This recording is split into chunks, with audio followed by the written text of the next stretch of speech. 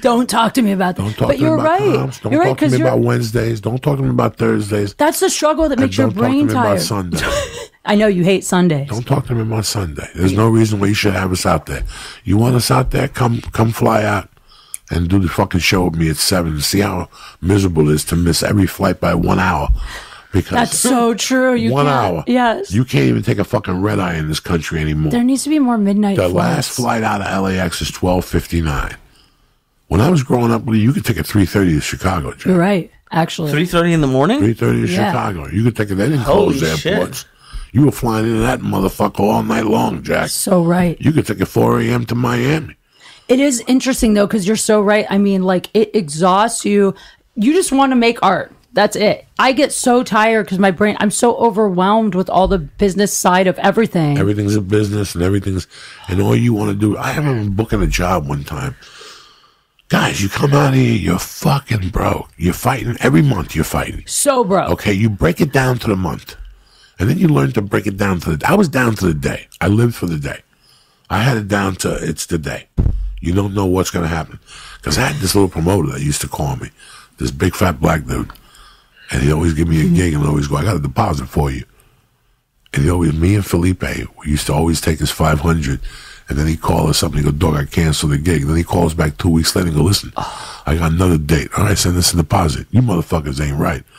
No, dog, that deposit. You got to have it. Yeah, it was for the date you fucking banged the South for before. Do you know how broke I was when I first moved to LA? I got this shithole studio apartment now it's like where the Target is in West Hollywood, Santa Monica and La Brea. Back then, it was so ghetto. It was all hookers and crackheads.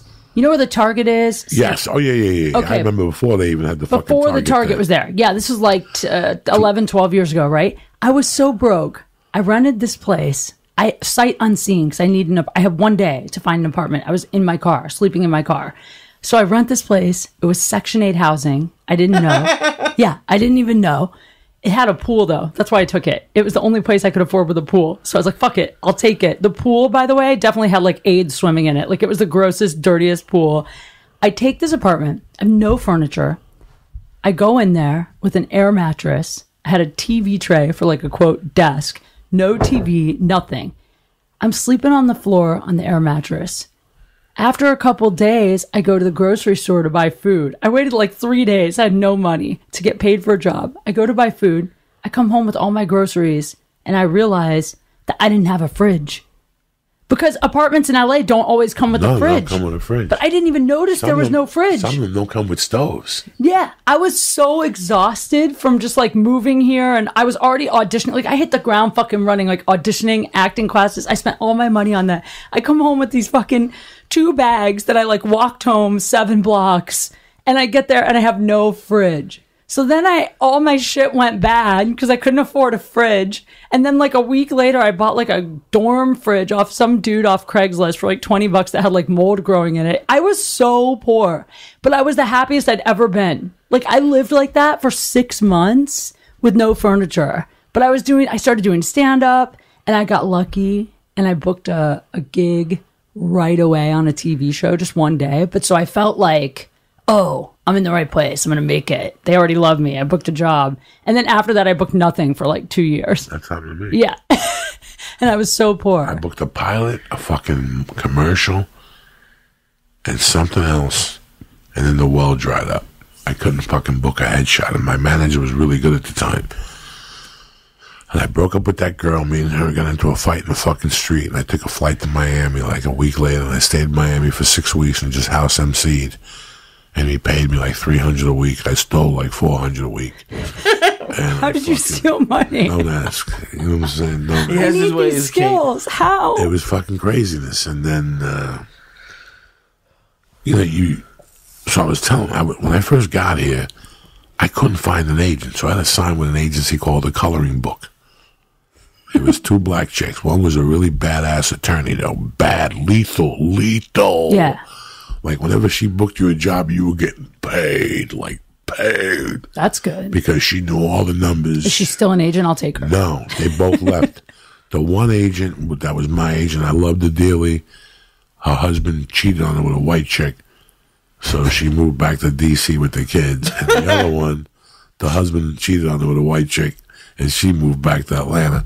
So they used to keep in touch for years. If you ever get something, let us in on it.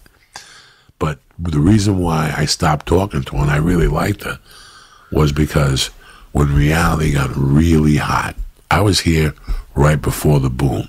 Rogan was already on Fear Factor the first year, and it was off and running. Yeah. I was with this agency called PJ Linder and Associates. They were a host agent. Let me tell you something. Every day, they had my Cuban ass out. Spanish shows, that's dope. American shows, they didn't give a fuck. And one of the shows, well, they got me a meeting with this guy. I don't know what his name was, but he was gayer than fuck. And I started talking. And finally he goes, you know what? When you speak, it just, my soul, when he's telling me all this shit. He was in love with you. He goes, this is what we're going to do. We're going to... Did you get casting couch? Please tell me. Please tell me. No. Come back to my hotel. I want to show you some scripts. No. Can I jerk off in front of a plant? Listen to me. He was really soft guy. He looked like not a tough guy, but he looked like a little assertive guy. But after 10 minutes, I just broke him. What do you mean? All the feathers came flying out of him. Wait, what do you mean you broke him? Because he was asking me stories, and I was telling him stories about my childhood, and he was kind of like getting teary-eyed and shit. And I broke him. And he goes, oh my God, I kind of grew up the same way. And I'm like, oh, this guy's gayer than fucking. I didn't give a fuck. It had nothing to do with me. He was one of the first people that really listened. And he goes, you know what?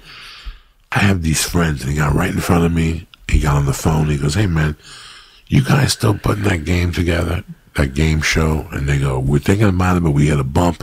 And he goes, what's the bump?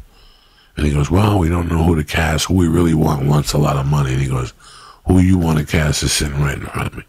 What game show is this? It was a game show where you go out to dinner with your husband and we burglarize your house. Shut up. Something just That's a game show? This is it was like a reality. How do you win? You have to win your stuff. It was like a mock That sounds amazing. Show. It was NBC.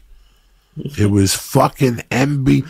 At that time, they didn't know what was going to happen. You burglarized the house? So they were not me. Hold on. So they were picking up everything. Okay, Quigley. Mm-hmm. They didn't know what reality was going to buy. They didn't know that the Bachelorette was going to be popular. Sure. They did not know these things. So this was slash. What do you call those things? What are those cars that are half electric, half fucking hybrid? This was going to be a hybrid show. I might have seen this. Is this the one? No. You never seen Dick. Oh. They had a show in like the early 2000s with two guys who were breaking into houses. But that was to teach you how guys would break in. No. We're going in like fucking Marines. You understand me? Welcome to church, motherfucker.